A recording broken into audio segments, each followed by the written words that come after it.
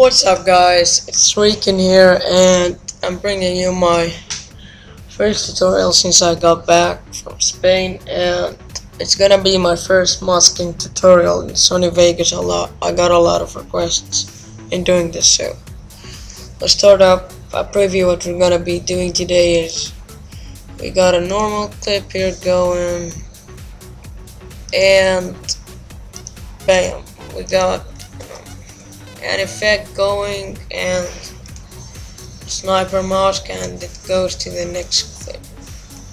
So yeah, that's it. So we're gonna start from the beginning now by deleting all of these, and we'll start up by our clip. We got here a normal clip. Make sure to disable example and all this stuff. Now what we're gonna do is we're gonna create a new video track, and we're gonna search where we want the transition to start. So let's say second 4 maybe, and we're gonna do another video track. And what we're gonna do, we're gonna put our clip in the part we want it to start. Let's delete the audio, and we're gonna search a part where we want to mask. So let's say I'm gonna find the part where I want to mask. I want to mask this sniper. So what we're gonna do, we're gonna change the resolution to full, and we're gonna take a snapshot. So we got this here. Now let's put this aside here, and we're gonna put our snapshot. Now, so we got a steady frame here. Now what we're gonna do is we're gonna put event pattern crop, and we're gonna go to mask, hit tick, and we're gonna go to the anchor creation tool, and we're gonna put a mask around your mask area. I'm gonna do this roughly because the record of the video in time. And sorry, I have a bad voice because I'm sick today and I didn't eat anything. It's Ramadan. So let's go. Almost there. This sucks. So yeah, we're gonna fix this now by going to feather type both. We're gonna click to both and set the feather type what you want, the value that is better on your eye, you know. So we maybe I like to put 4. So we got some. It's a little bit clear, you know. And yeah, that's it. We're done with this. Now we need to do the animation.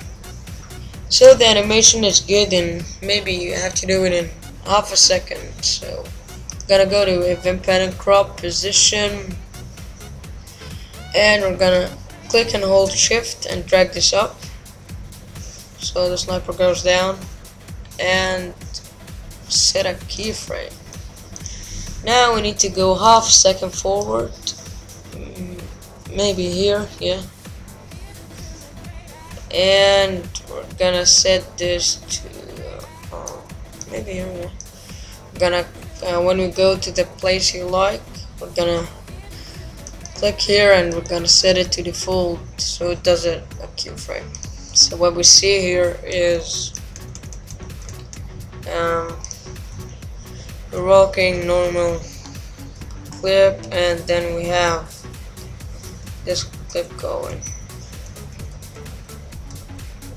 So yeah, now what you need to do is on the new video track you created, search the part where you masked. So it's here.